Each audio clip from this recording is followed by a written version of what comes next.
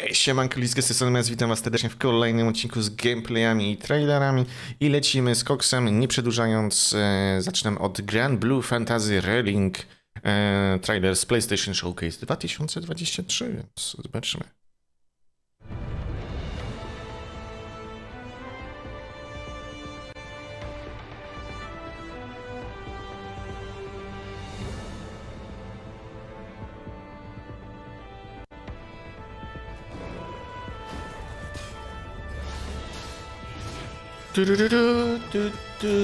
Nie wiem czemu, ale muzykę mam z Zeldy cały czas. Nie za dużo trailerów z Zeldy.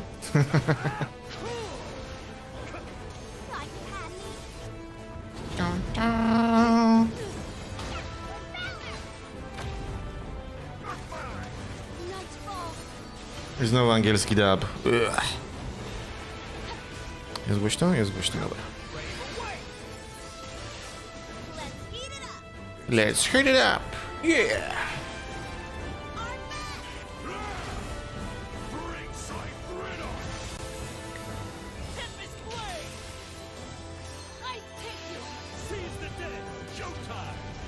Joke time?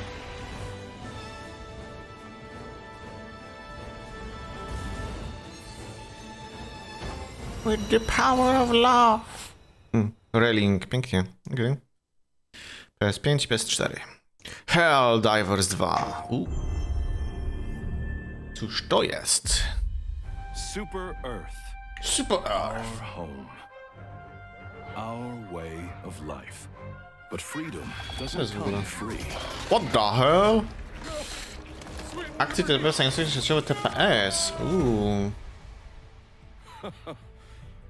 Look familiar? Scenes like these are happening all over the galaxy right now. You could be next. That is, unless you make the most important decision of your life. Prove to yourself that you have the strength and the courage to be free. Be free. The Helldivers.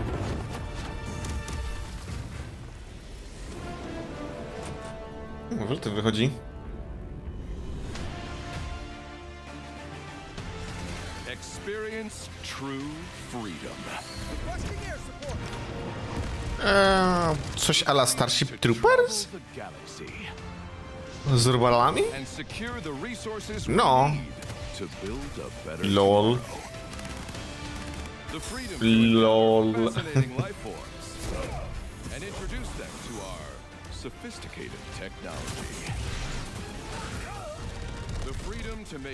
Zdecydowanie klon Starship Troopers.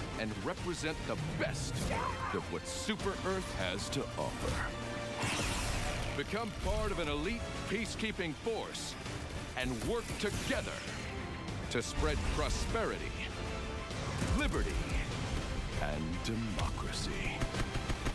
Freedom for bugs! Freedom! Independence for bugs! Become a hero. Become a legend. Become a Helldiver. Becoming a Helldiver may result in decapitation or mortification.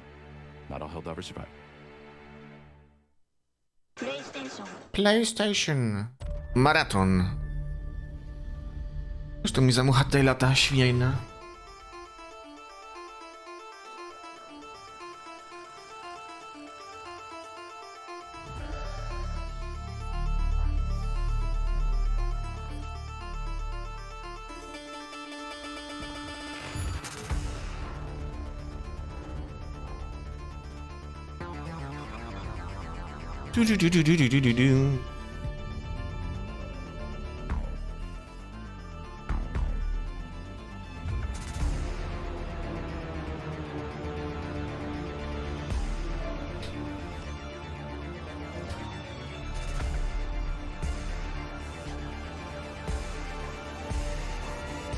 Pewnie do mojego picia chciała, kurde menda. Niedoczekanie. Tłukę w pierwszej możliwej ten film.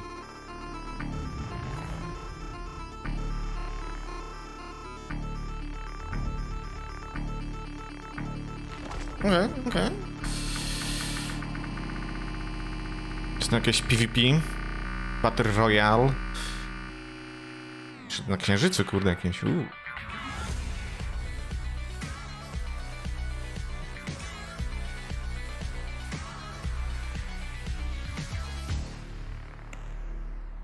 Okej. NCSoft? Official. MMORPG. Zapowiedzi od NCSoftu. Lineage, dawać mi Lineage'a jakiegoś nowego. Okej. Mam mi Lineage'a.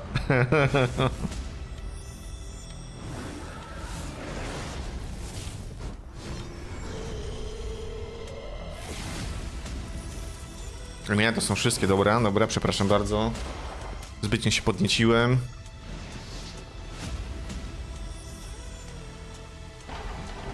Pokazują wszystkie MMORPG od NCSoftu po prostu jak na razie. Dobra. Now, a new world. Throne and Liberty.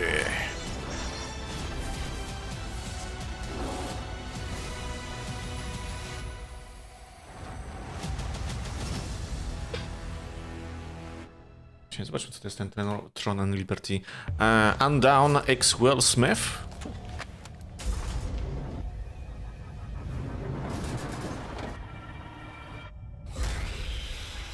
A ten Throne and Liberty dopiero ten. Za rok wyjdzie. Free to play. Gdzie badać? Mamy tu w ogóle na liście? Jest, widzę. Aha.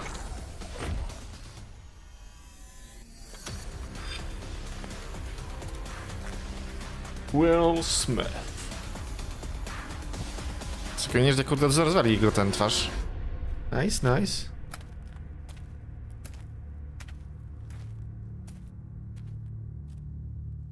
I am the legend. Przynajmniej mi się z tym teraz skojarzyło, ale spoko. Undown. Ciekawe. Waraks. This is mission control. Are you okay? There was an accident. We need to ascertain. A Undown jest akcji? Hey! Hey!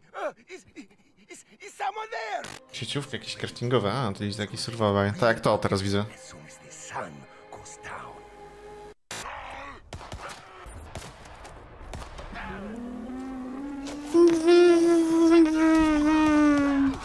Jezus. Jakiś horrorek. Taki.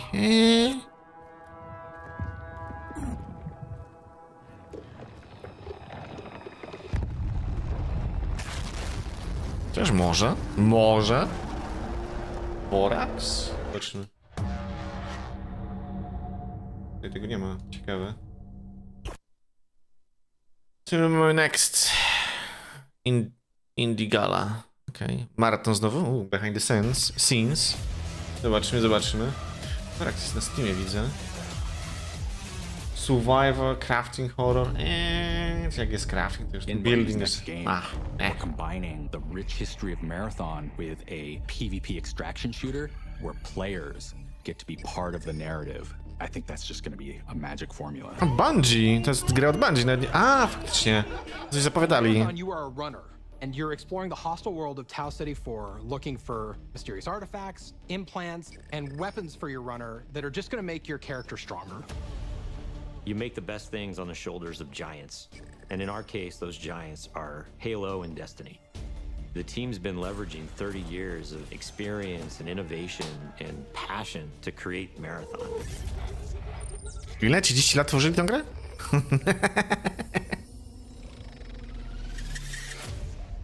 So in Marathon, you're a runner. A runner is a cybernetic mercenary. They're this combination of fashion and sci-fi and cyberpunk. They're just so cool. And Destiny.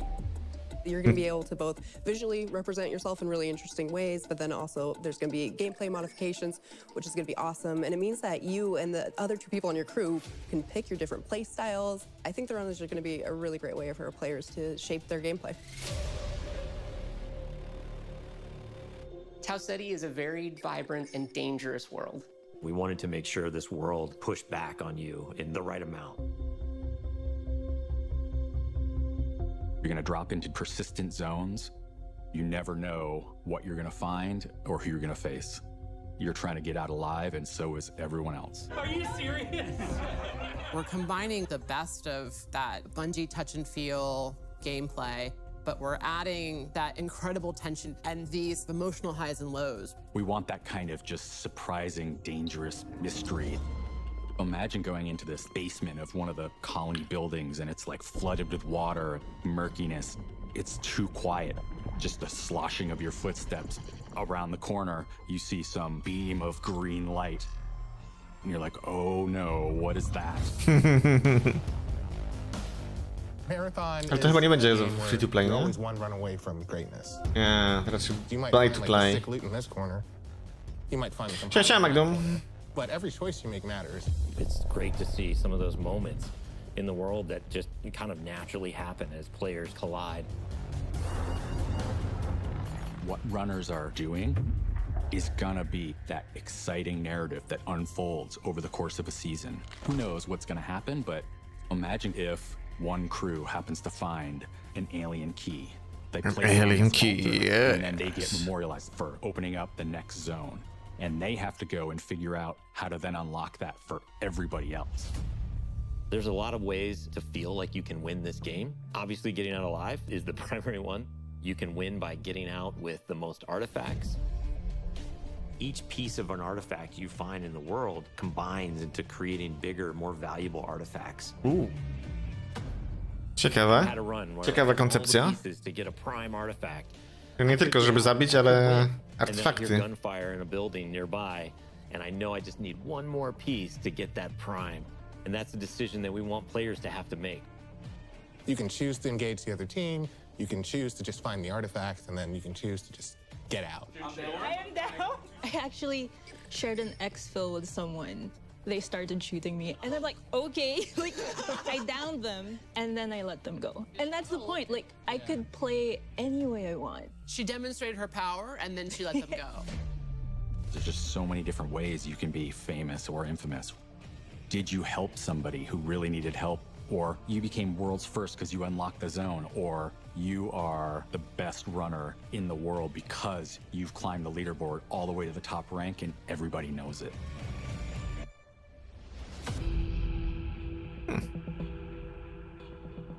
The art style of Marathon is graphic realism. Bold, colorful, stylized art. It's vibrant, it's beautiful, but also mysterious. It's familiar, but also strange. We're really trying to find the right mix of beauty and mystery. When I jump into the game, I'm just like running for my life, but at the same time, I'll be like, oh, this bush is so beautiful. Oh, look at that building. Oh my. Because we're targeting this like very bold style, it's a balancing act to figure out where do we dial it to 11, where do we dial it back to 6, and which objects and which elements of the world do we really want to highlight. It's something fresh and sort of uncharted territory. With Marathon, Bungie is very clearly focusing on PvP, and so from the ground up, the integrity of the experience has been absolutely critical. And it was non-negotiable that Bungie was going to be investing in dedicated servers for Marathon, disconnect recovery, and fog of war. Okay. Without those elements, none of this matters. So we actually have a dedicated team in charge of security and making sure the game is as fair as possible.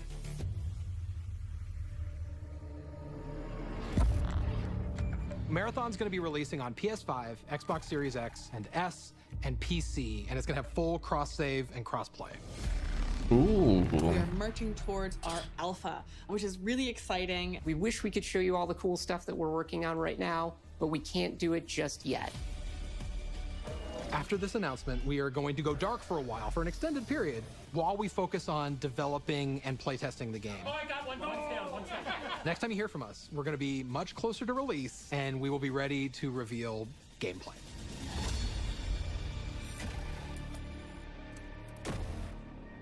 You're being thwarted all the time, and you've got to adapt. At the core, it's what it means to be human. I was just gonna say you shoot people and take their stuff. That was way better than I was gonna do.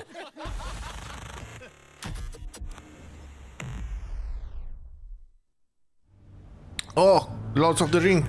Ale Yes, my precious. Yes. Knife, very effective. Answer. Master. No. A creature the Dark Lord himself has touched and tortured. What did the Dark Lord want from him? Don't tell them, precious. You are my monster now, and monsters don't make friends. There is no hope for him, I fear. The creature is lost. Cruel orcs, cruel men. What has Smeagol ever done to them?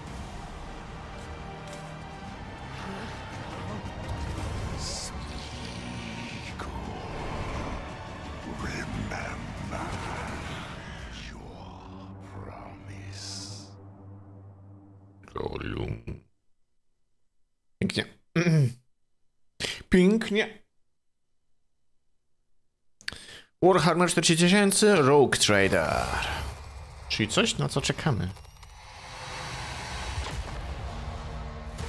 Rogue traders. Właśnie, kiedy wychodzi? Raz? Explorers who benefit from a unique style of freedom, normally soon. of in the Imperium, W grudniu. with means to decide the fate of entire 7 grudnia. regions of space.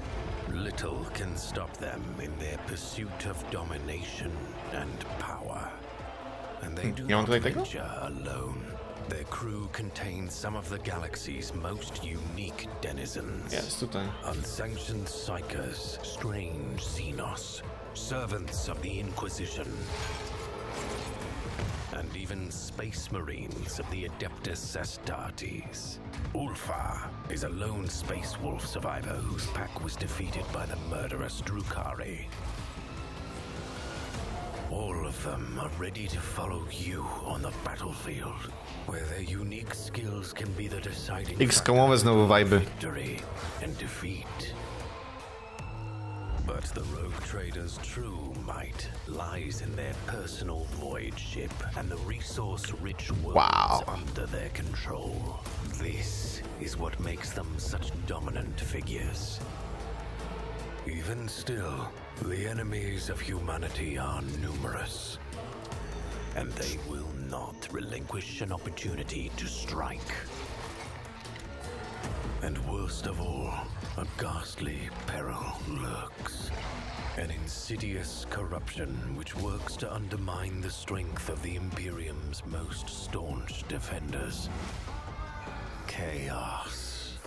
Only with uncompromising zeal and steadfast faith can rogue traders withstand the lure of the ruinous powers. And those who succumb to the darkness risk a calamitous fate in exchange for their soul. Give me your soul, Margaret. No co za gówniana mucha, nie? Wyleciała. Nie chcę wylecieć.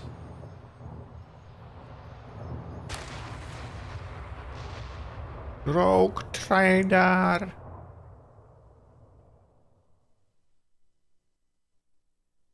Days of Doom. A to też pierwsze The słyszę. apocalypse wasn't the end of the world, just the one we knew.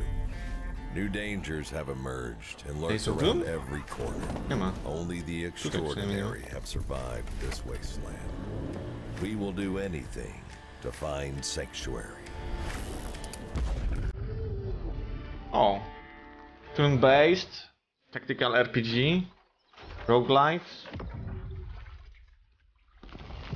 roguelike, izometryczny.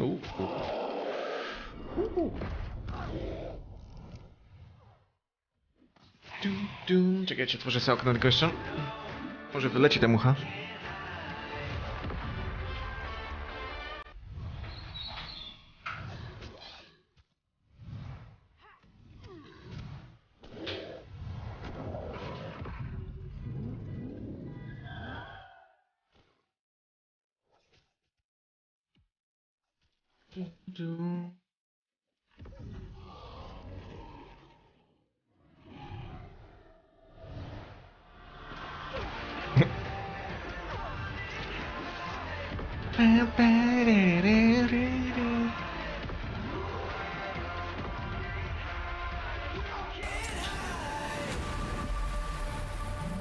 Days of Doom. Pięknie. Warhammer 40,000 Space Marines 2. No to też czekamy. We're coming to you now. They're plotting something. What motive do these creatures have to attack this facility? These are mere Grudzień 2-3. A worthy adversary.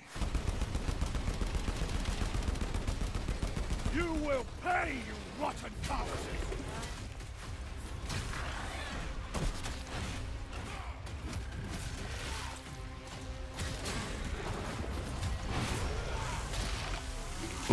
Flaczki. Delta Wing, report. The spores collapsed the bridge. There's no way through. Get into assault position by the bridge.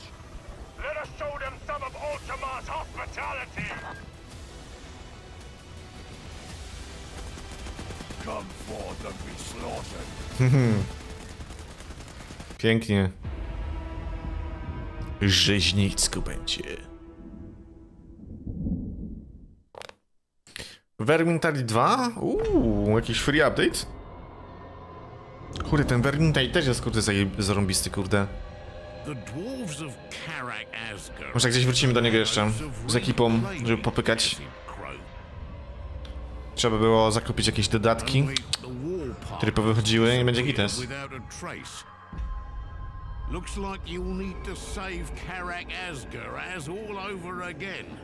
I mean, Hedda can't do it alone, can she?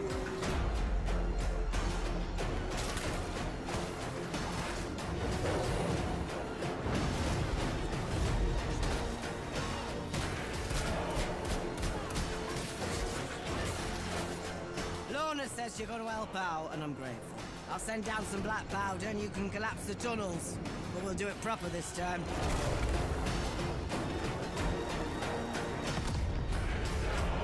Finish what we started. Make the deaths mean something. Dum dum dum dum dum dum dum dum dum dum dum dum dum.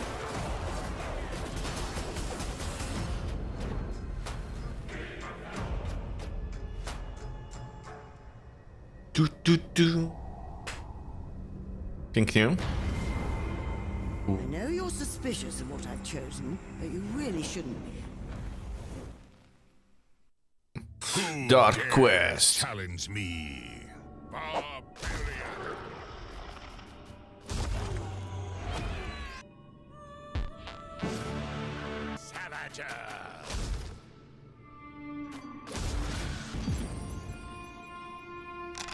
Four. Wizard. Druid. Ooh. Very true. 10.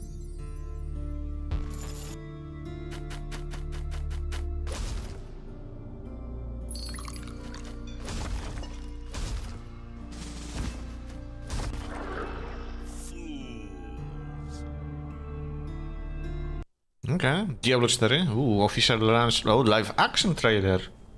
Nie widziałem. Whatever you can do. We beg you.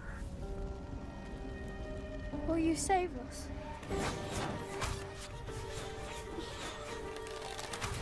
No, po tej to rozdziałkę. Nie ma więcej? Nie ma. Can your shadow be our light?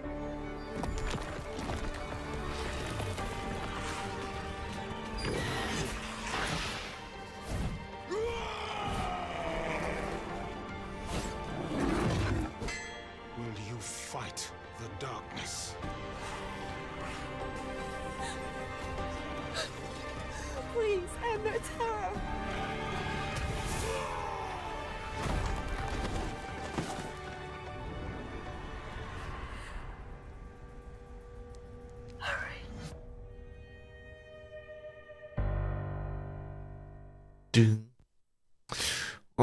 Total Warhammer 3? Dużo teraz mamy trailery związane z Warhammerem. Ciekawe. Z jakich na mucha.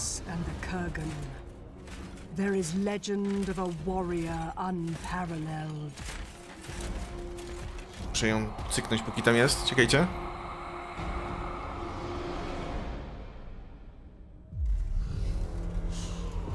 A champion forged in the heart of fear, who reached into the grave and found only hate.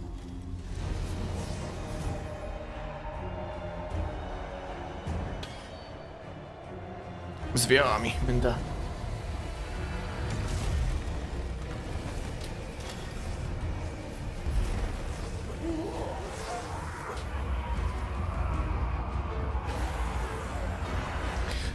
El Diablo, tak jest. Soon, second season. No powiem wam tak, jeśli Diablo nie ogarnie się z drugim sezonem, to Diablo 4 jest martwe kompletnie, nie? Znaczy, już teraz można by powiedzieć, że jest martwe. Wielki nie wypał, ale no, jeśli drugi sezon nie odżyje Diablo 4, no to po grze. It is to wield dread as lesser men wield armies. Oni zakładali 10-letnie wsparcie KW. It is to become the Hammer Storm.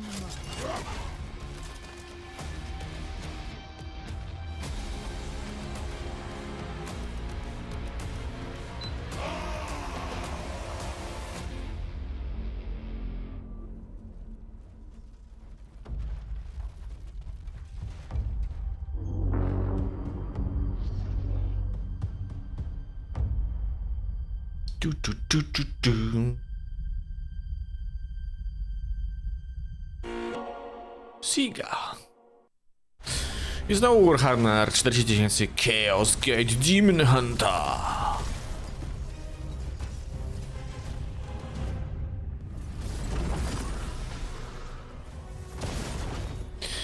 Nie wiesz, co się dzieje z Diablo 4? No nie jest dobrze, wiesz co? No, można to zobaczyć po tym, ile widzów jest na Twitchu i ogląda streamy z Diablo 4, tak to. Po tym można poznać, czy gra jest jeszcze popularna, czy ktoś w nią w ogóle gra i tak dalej, więc... No nie jest zbyt różowo, powiem tak. Ja samemu mam może coś tam ponad 100 godzin tylko przegrane. A teraz mamy Dark Tide'a, Warhammer, nice. No i to w sumie to tyle, nie? Ja sezonu w ogóle pierwszego nie grałem, nie był jakoś dla mnie ciekawy, przynajmniej nie zapowiadali go jakoś mega fabularnie. Niby jakaś tam fabuła jest, niby, ale nic nie wiem, natomiast zainteresował mnie drugi sezon, jak zaczęli tam oni mówić, że tam jakaś fabułka jest i tak dalej, to mnie zaciekawiło. Ale zobaczymy, nie? Jak to będzie jeszcze wyglądać, nie? Jeśli to będzie wyglądać tak samo jak pierwszy sezon, no to jest rip, nie? Totalnie, nie? Tak de facto Diablo już jest martwe. Jedynie co to może, jak będą DLC-ki wydawać, za które oczywiście trzeba będzie płacić. Ale to też tam pewnie tydzień, max 2, w zależności kto tam szybko ogrywa. I to tyle, nie? Before we talk about that, let's have a look at what we've done over the past 6 months. Since launch, we have worked hard to improve the game. We have delivered 2 content drops and 9 patches alongside many hot fixes. Some highlights include Content Drop, The Signal, where we release a new mission and 2 new weapons. Patch 4, Blessings of the Omnissiah, in which we improve the shrine and its modification systems. No, wydaje mi się, że Diablo 2 Resurrected ma więcej w chwili obecnej niż Diablo 4. With 10 additional weapon marks and new conditions. Patch number 9, Guards and Penances, where we revamped the penances and added new cosmetic rewards. Your support over the past 6 months has been key in delivering these updates, and we will keep delivering more content at a steady rate. Now let's have a look at Content Drop, Rejects Unite, which will release during Skulls.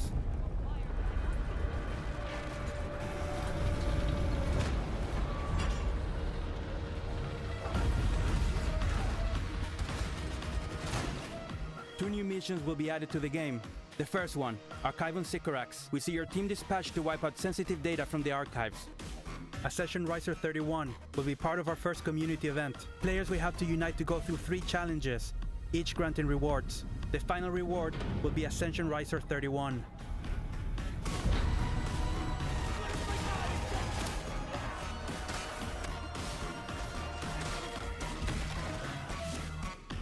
An old friend will also be added to the game. The Chaos Spawn. The Chaos Spawn.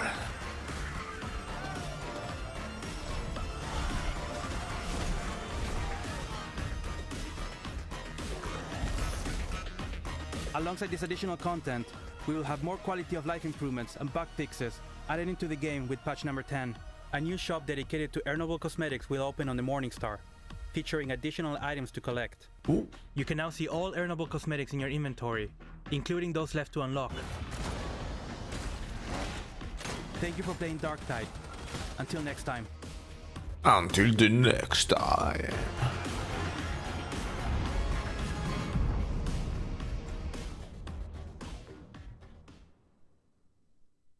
Okay.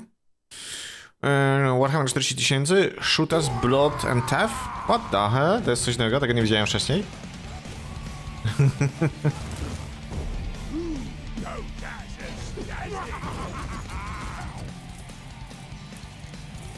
Bo może widziałem? Tylko za mało się oglądało tego? Kurde.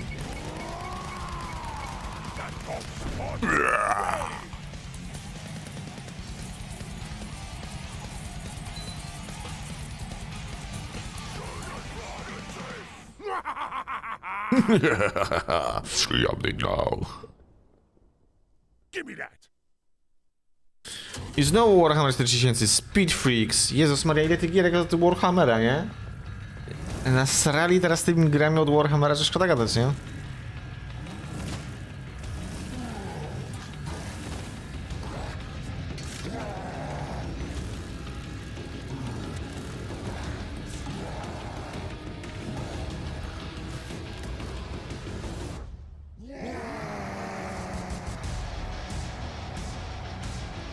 Przynajmniej muzyczka jest dobra, taka heavy metalowa.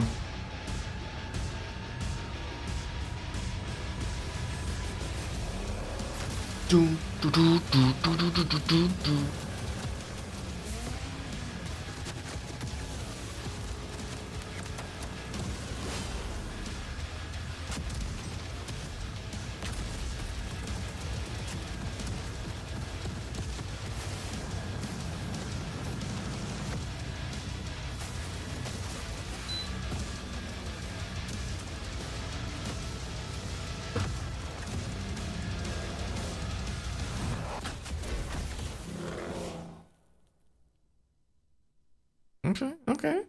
Speed Freaks. Lecimy dalej. 7 chyba tylko. Właśnie. Space Marine, the board game. Warhammer 40 000. That dwell in the darkness.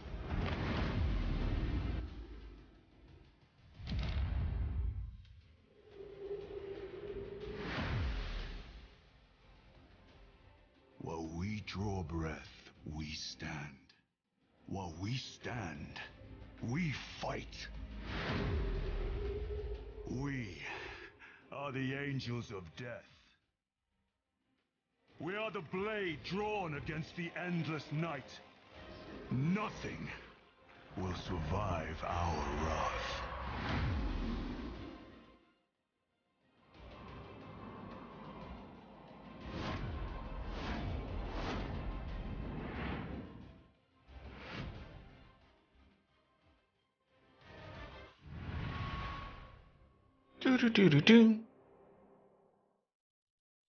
Forspoken in Tanta we trust. If you wish to save Athia, you must first Ponoć know its path. poddawali do Forspokena FSR 3.0 oraz DLSS 3.5. Czytałem ostatnio. Także beka, żeby była bardziej zoptymalizowana ta gra. By więcej FPS-ów było. I po to właśnie wydają te technologie, żeby ukrywać kiszki optymalizacyjne, nie? I to szkoda właśnie, że tylko do tego służy ta technologia, tak de facto. Jak na razie.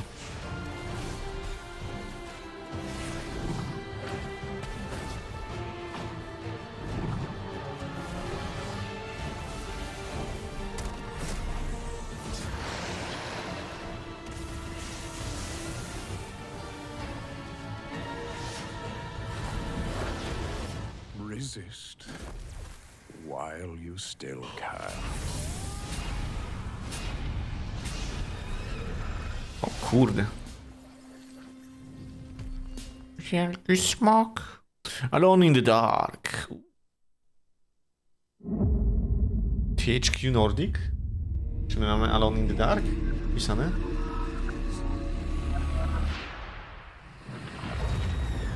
Tak, mamy. Kiedy to wychodzi teraz? Don't say his name. W styczniu.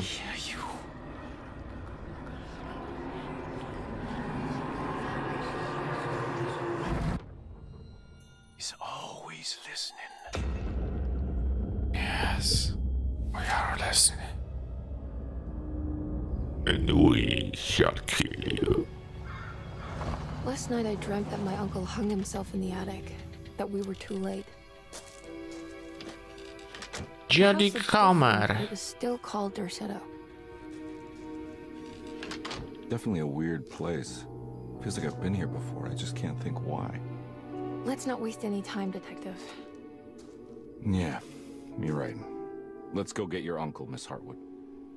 O, 11 minut, kurde, nice. A, to ziomek ten, z Stranger Things.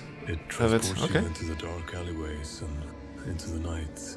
I mean, it's always trying to create a mystery, right? Something that's more than just jump scares. A bit of fighting, demanding puzzles, and a lot of atmosphere. To dobrze. Nie tylko samymi jumpscarami horrorek żyje. Games, but it had like an updated slickness to it that I liked as well. You haven't seen a little girl by any chance, have you? I don't think so. You would have known if you did. We start our story much like the original.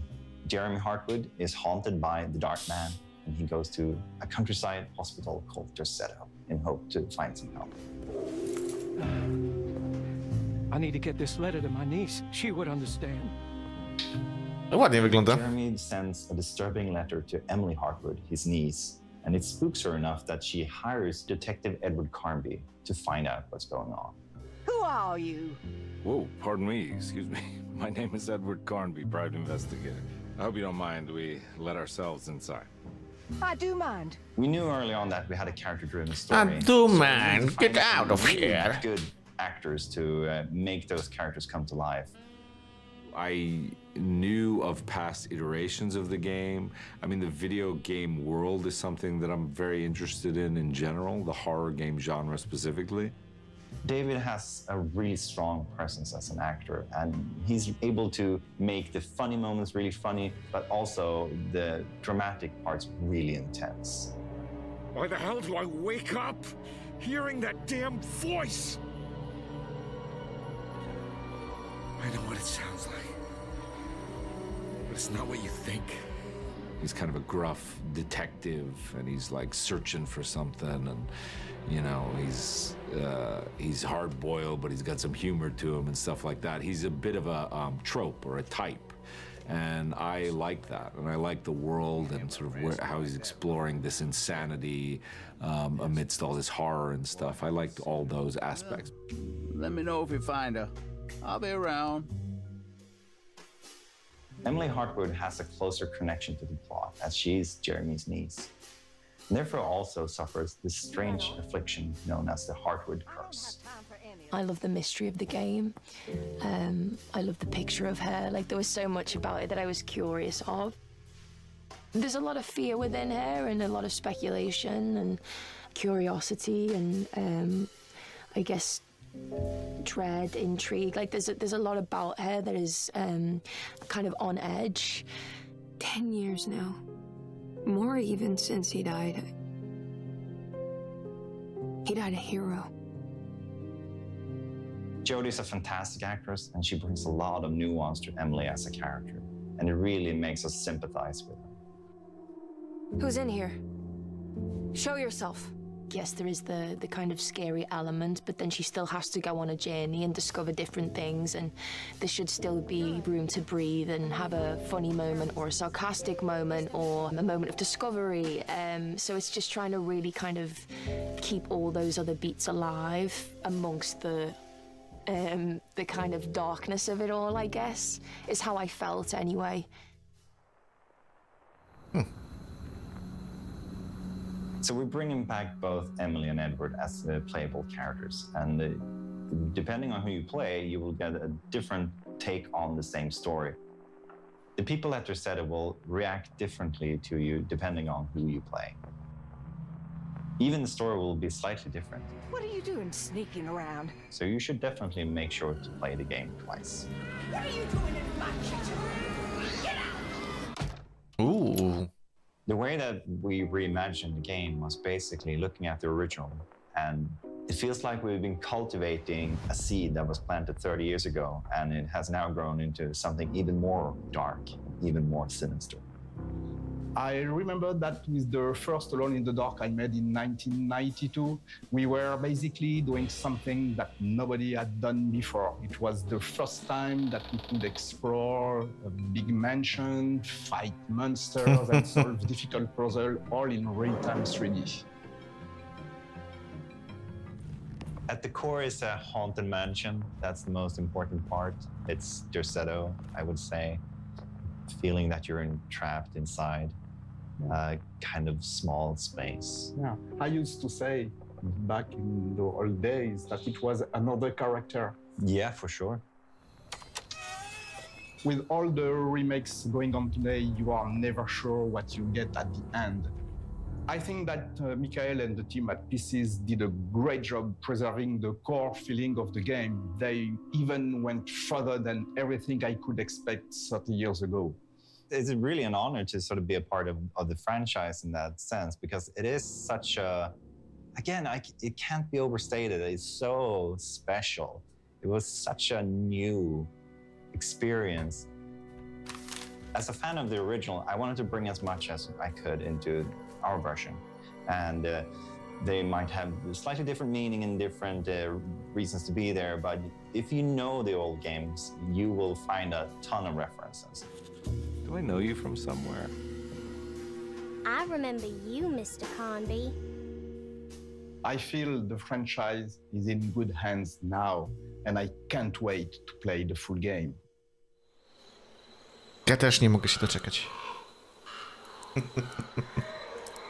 To give you a taste of what the full game will be, we also created a prologue, and it features a character from the game called Grace Saunders, who is a little girl, and you play as her walking around Derceto and trying to post a letter.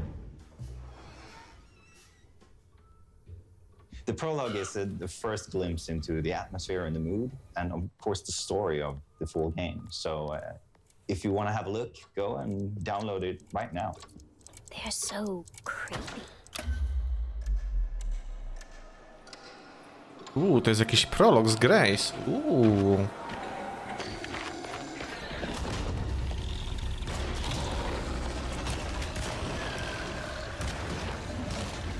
Our combat is intense and tough, and you will need to use every bullet you can find. And if you run out of bullets, I'm out of bullets. You might need to get in close and hit them with a melee weapon. Or if you're lucky, you can find something to throw. As mentioned before, your job is to find out what happened to Jeremy Hartwood. And to do that, you will need to visit some unexpected places. And to get to those places, you will need to find clues and solve some interesting puzzles. Depending how much you feel like a detective yourself, you can choose how much you want the game to help you find clues and where to go next. So the biggest creative focus for me has, for a long time, been to reach something beyond the mundane, something spiritual. Mike, the director, and I, we spent a lot of time trying to figure out what musical direction we wanted to take with this project. And when we finally decided to go for this kind of dark or doom jazz direction, our minds went directly to Jason, who is a master in this genre. It's a very visual genre of music. The fact that it's inspired from noir films or noir detectives is already a good explanation of why this music fits very well for Alone in the Dark. There's a huge mountain and volcano of reverb with drums and screaming saxophone.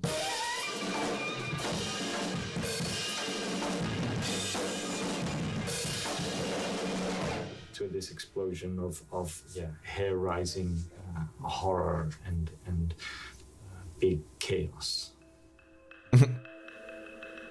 As the players drawn deeper into the game world, they will face off with the sinister presence known as the Dark Man.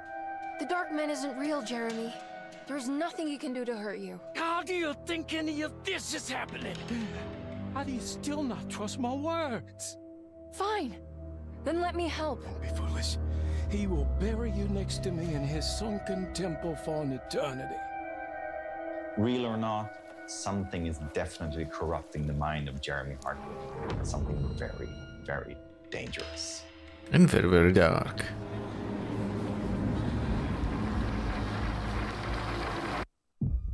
Nice.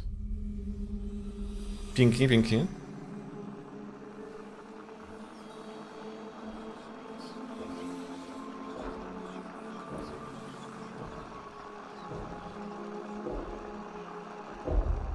Czekamy, czekamy aż wyjdzie. Będzie kolejna giereczka do grania. Replikator, okej.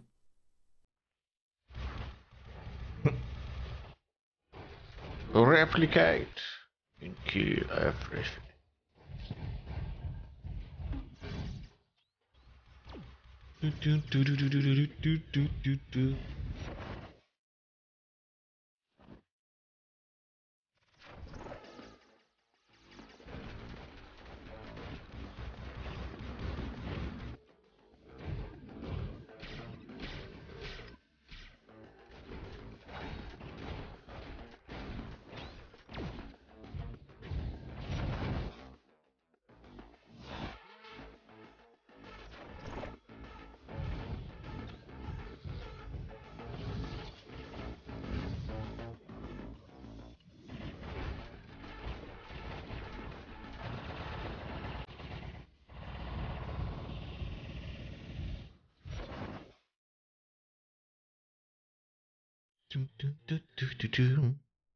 Spoko. Rozwałka. Black Desert Online. Vossa Combat. Okej. Jakaś nowa postać. O kurde. Ile wybuchów.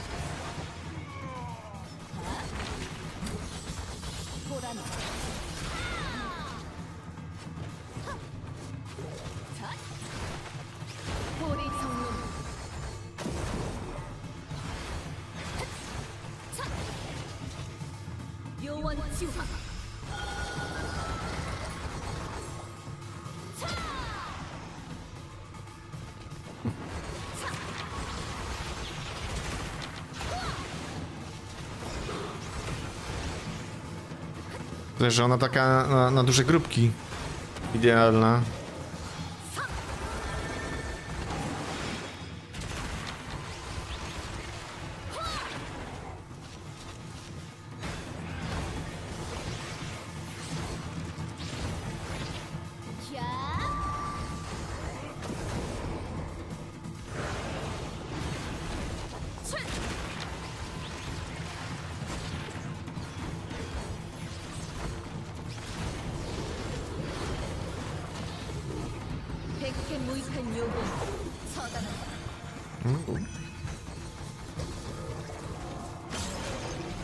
Ultimate.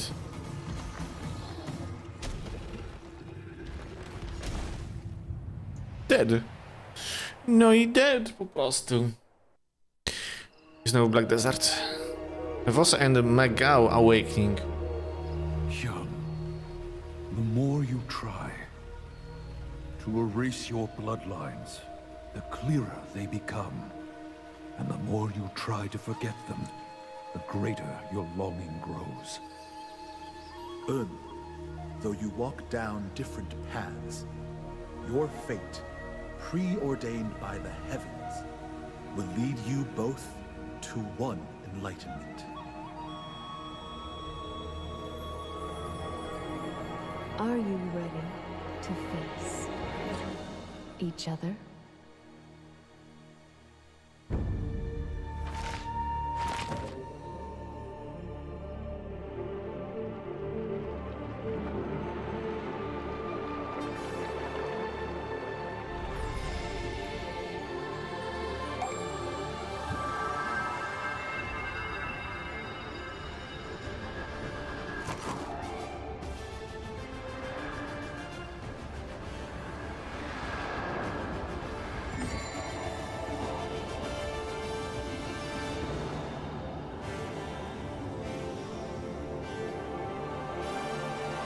Ta fajnie wygląda.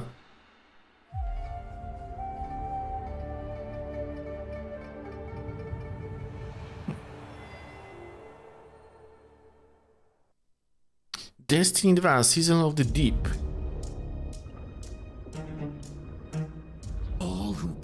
Dzięki. Are mine.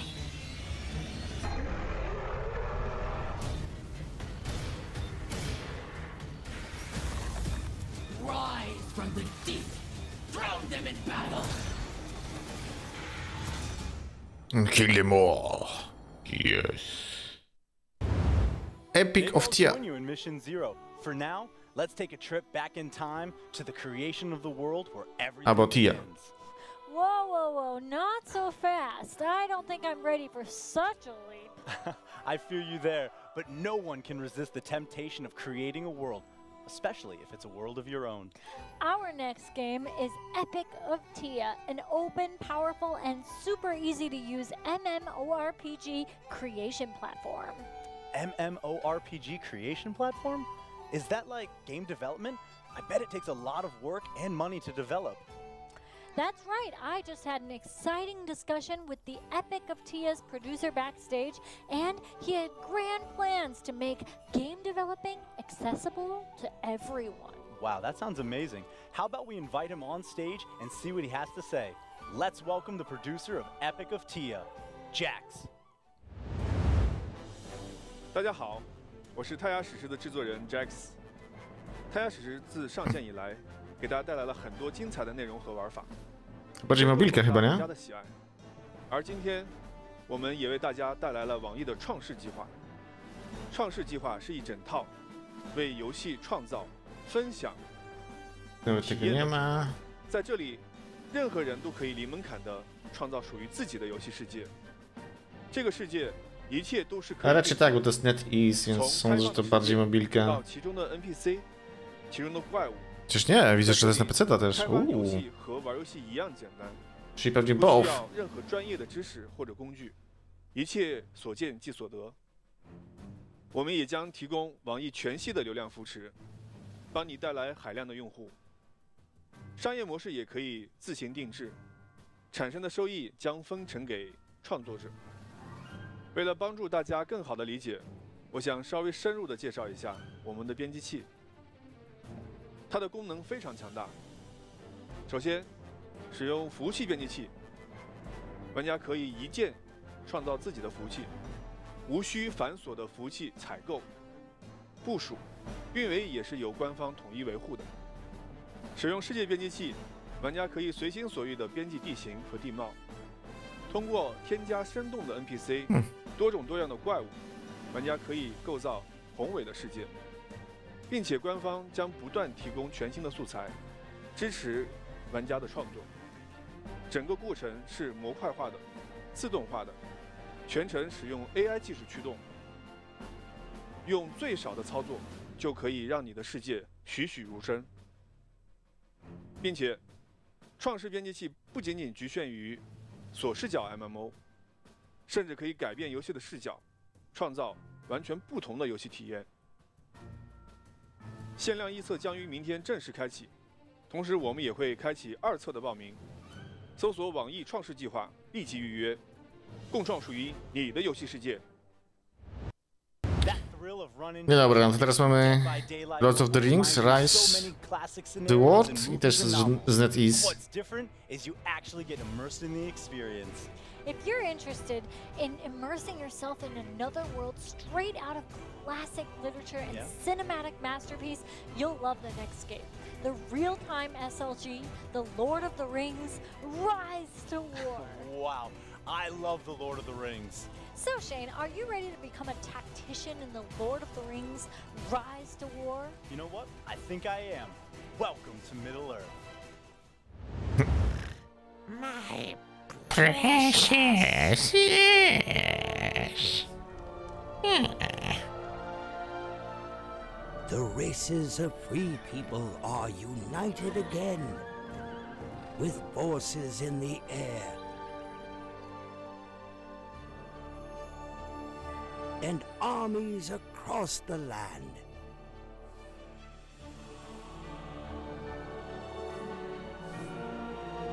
They are gathering to protect a hard-won peace.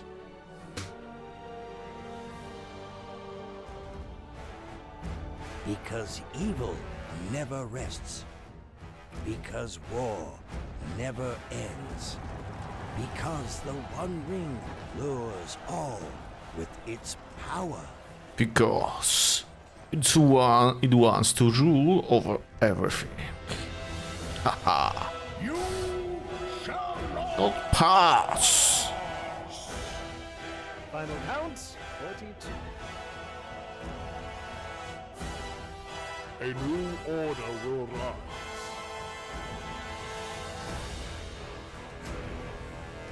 There is still one dwarf in Moria that still draws breath.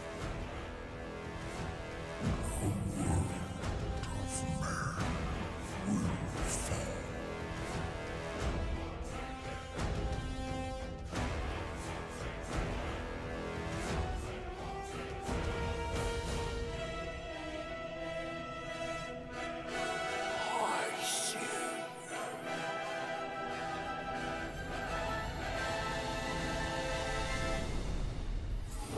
Lords of the Ring.